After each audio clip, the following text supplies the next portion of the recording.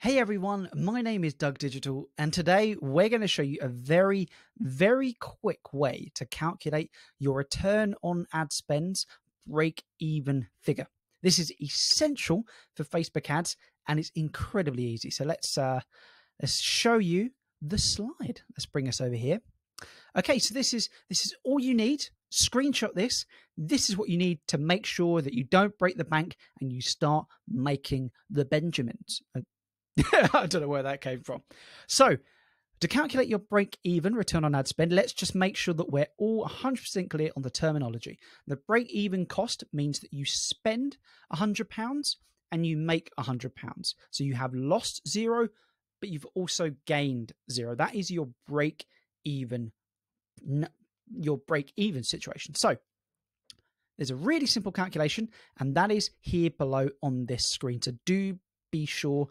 Feel free to take a screenshot, mention me if you share it on social media or if you have any questions. So break even, how do you calculate it? Well, you start with the number one and you divide that number one by your average profit margin. So profit margin, if you spend £100, you make £40, and that's your 40% GP. Now we could take any kind of GP number, any profit margin, but that's the number that we need. So if you spend £100, your cost of goods is £60, leaving you with £40 or a 40% average profit margin. So we take one and we divide that by 40% or 0.4, and that will give us 2.5.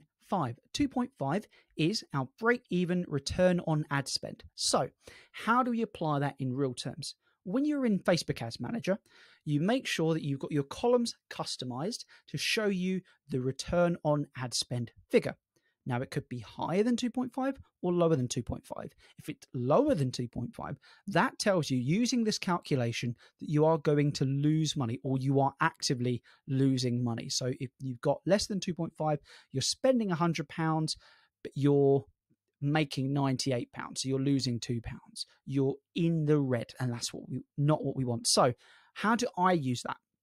I start by figuring out what my break-even return on ad spend is using this formula, 1 divided by your average profit margin. Then what I really like to do is set an automatic rule that says that if after a set period of time, which is usually about 48 hours, the return on ad spend number is less than or equal to this break-even number, kill the ad set. Just get rid of it. That is not making us money.